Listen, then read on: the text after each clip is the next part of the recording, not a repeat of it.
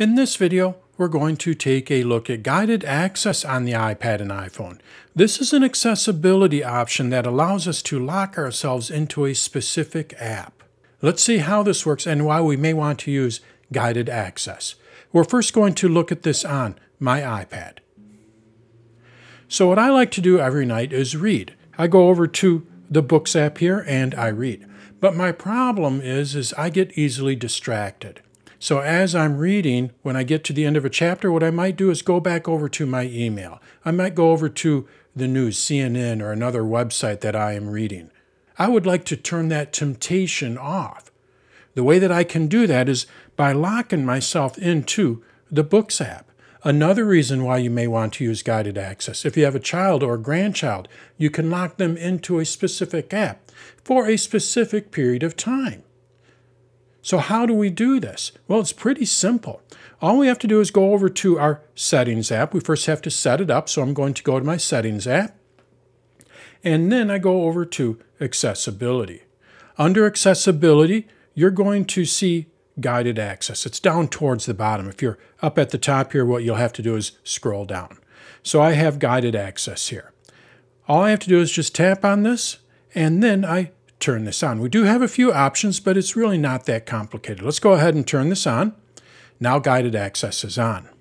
The next thing that I recommend doing is setting a passcode. So what is this passcode? Well, basically when you're locked into that app, if you know the passcode, you can get out of that app. So in my case here, it's just going to be a little distraction. Of course, I'm going to know what that passcode is, but I'm going to have to type in the passcode to get out of the Books app.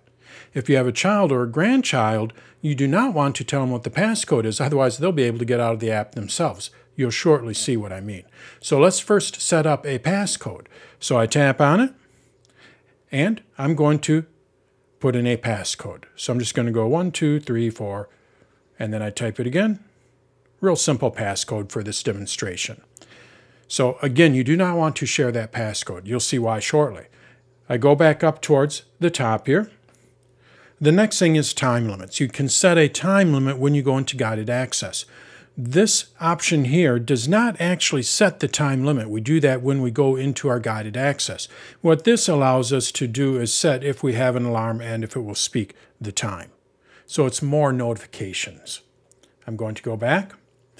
We also have accessibility shortcut. I would recommend turning this on. So I have mine turned on here. And then what I can do is I can set what the display auto lock is. This is going to set how long it takes my iPad to automatically lock during a guided access session.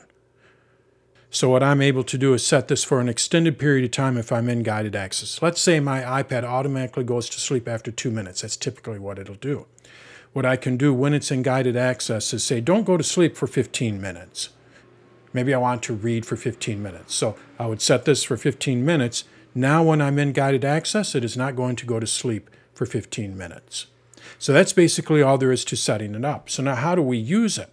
Well, the first thing you need to do is you need to go into that app. So in my case here, I want to lock myself into the Books app. Again, I'm easily distracted. I just want to go into the Books app and that is it.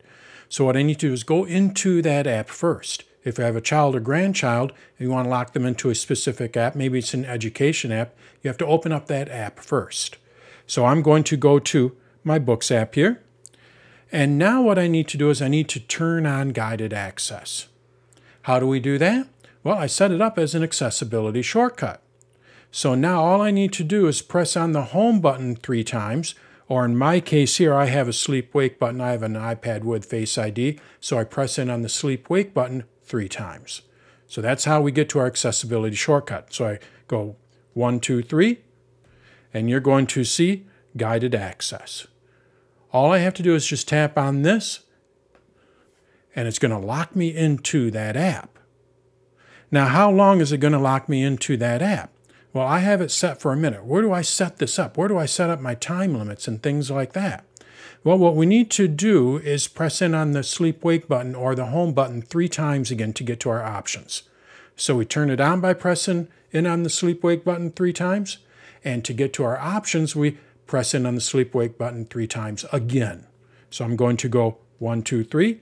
And again, if you do have an iPad with home buttons, you'll have to do it with the home button. Now I go over to guided access. I type in that code. Remember, I typed in a code. This is why you do not want your child or grandchild to know what the code is, because they're going to be able to bypass it. So I type in my 1234. That's my code that I used. And you're going to see I can set up my guided access here. So now what I'm able to do is go down to the bottom corner here. You're going to see options. And with options, what I'm able to do is set if I want to enable the top button. Do I want to enable the volume buttons? Do I want to enable the keyboard? So we have different options here that we can turn on and off when we're in guided access. Another thing we can do is set a time limit. So you want to lock yourself into reading, or I want to lock myself into reading for 15 minutes. What I would do is I would just swipe up and then set it for 15 minutes. Now I'm going to be locked into the Books app for 15 minutes. I can get out of it because I do know the code. But again, if you are locking this into a specific app for a child or grandchild, don't tell them the code. They are not going to be able to get out of that app because they don't know the code. So what I'm going to do is go up to the top. You're going to see we have resume up here in the upper right-hand corner. I tap on resume. And now I am locked into this app. I can use the app. I can go to my library. I can go to my reading now here. I can use this app all I want. But what I can't do is leave the app. I can't go to the home screen. I can't do anything. Now, if I did want to, let's say I wanted to check my mail, what I need to do is I need to press in on the sleep-wake button 3 times, 1, 2, 3, and then I turn off guided access. When I do that, it's going to ask for that code. So now I have to type in that code. And from here, I can go up to end in the upper left-hand corner. And now I'm able to leave that app. Let's look at this on the iPhone. It works very similar. So I'm looking at my iPhone here. And what I need to do is go over to the Settings app. And then we go over to Accessibility.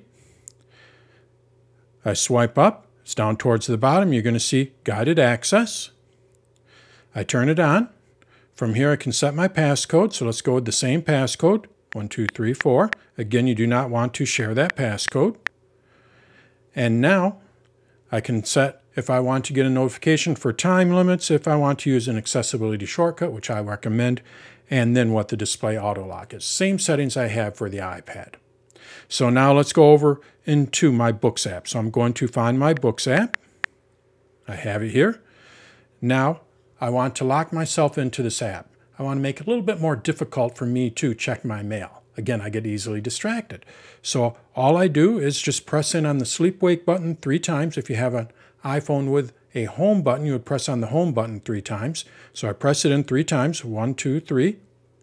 You're going to see guided access at the bottom here. All I have to do is just tap on it. And now I'm locked into the Books app. I want to make some changes to it. Maybe I want to set a time limit. I want to disable a few of the buttons. All I have to do is just press in on the sleep-wake button 3 times, 1, 2, 3. I tap on guided access again.